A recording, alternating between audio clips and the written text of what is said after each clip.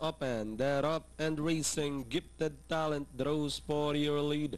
And moving up to grab the lead is Mr Kawaisou. And running by the rail, Hello Africa Amarosas down in third, followed by Dazzling Cat. Then running in sixth at this moment, Maricor's Charm. Followed now by Lovely Tara, and trailing the group is Papillon. About to pass the last 600, two runners fighting it out for the lead. Mr Kawaisou takes the lead this time by about a length and a half.